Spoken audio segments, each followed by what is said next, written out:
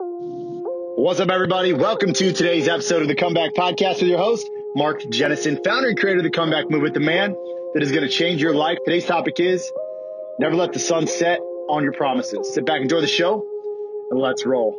Ladies and gentlemen, what's been going on? It's been a while since I've done one of these things. I've had a lot of things going on, a lot of business transitions, a lot of things internally, a lot of stuff going on in my personal life.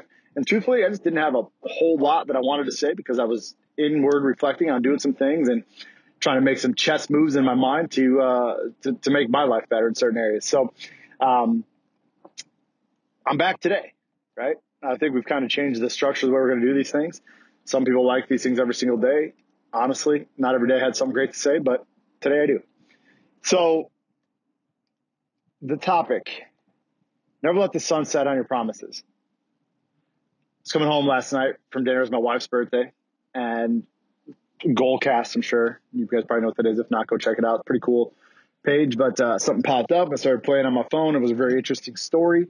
It caught my attention right away. It was about a dad that was hanging up on his son, and the two friends or two buddies or employees, wherever they were like, what, they wanted some deep, dark, conversation, more of like a yelling spree at them of telling him, hey, this is why you shouldn't hang up with your son. And it was just good. If you check it out. But the premise, the moral of the whole story was never let the sun set on your promises. And one of the guys they talked about in there talked about how he died because his dad didn't love him and didn't care about him and didn't really pay attention to him. And long story short, he got picked up drugs and alcohol and boom, died.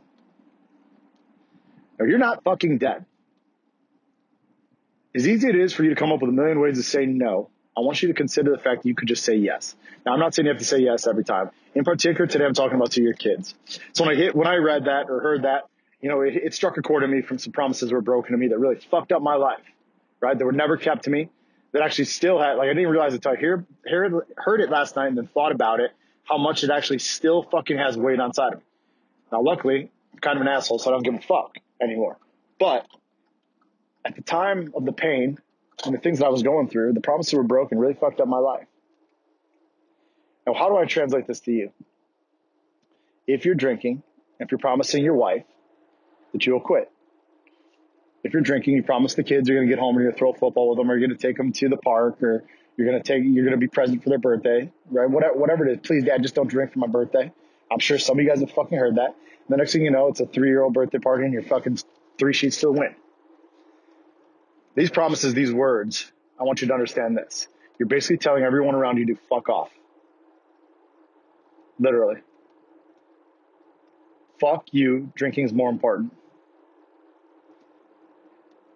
If these kids, these wives, these employees, these people that look up to you so much, and in some case, whether you want to give yourself credit or not, somebody looks up to you like you're their superhero, like you're all that fucking matters, like you're the only thing that matters in their life. And at the end of the day, if you don't care about them or you can't show them, you don't care enough about yourself to show up, how do you think that makes them feel? When we talk to my guys that come through the breakthrough calls, I talk about breaking the curse, the gestational bloodline. I say I didn't come from a super long line of drinkers. We had some partiers in my family, but I didn't come from a line of just people getting smoked. My shit came from pain, struggle, anger, ego that I developed and wanted to fucking show everybody how much of a badass it was. Your kids have a chance. If you can honestly look in the mirror today and say, you know what, I've given it my all. My kids are great. I show up for everything. I'm not talking to you. But I know this. Even where I'm at in my life right now today, years and years and years in control of the alcohol, the drugs, fucking have an amazing life. There are certain things that still get in the way. Work gets in the way.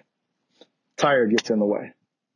All these fucking excuses, when you could just say yes, you can come up with a million ways to say no.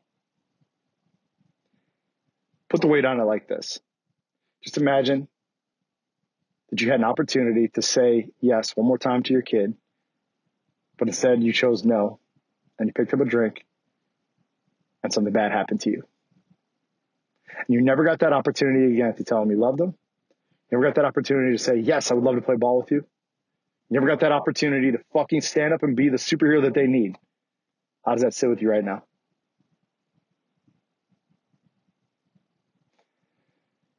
Never let the sun set on your promises. Do what you say you're going to do. Show up. Fucking keep being the father, the husband, the man that your family needs. And if you can't do it and you're struggling, but you want to so internally, because I was fucking there. I wanted to be the best dad I could, but I couldn't stop. Just couldn't get it. So finally I figured out a way.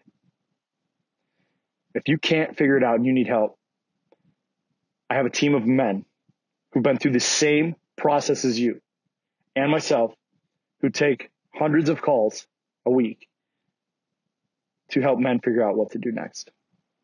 All you have to do is type in imacomeback.com/apply or watch the video, imacomeback.com/watch, and just go from there. Completely confidential, no risk. We're going to give you some advice. We're going to leave you better than we found you. But at the end of the day, instead of saying no, just say yes. And the most important promise you need to keep is the one to yourself. That's it for today's episode. We'll see you on tomorrow's. Maybe. Take care.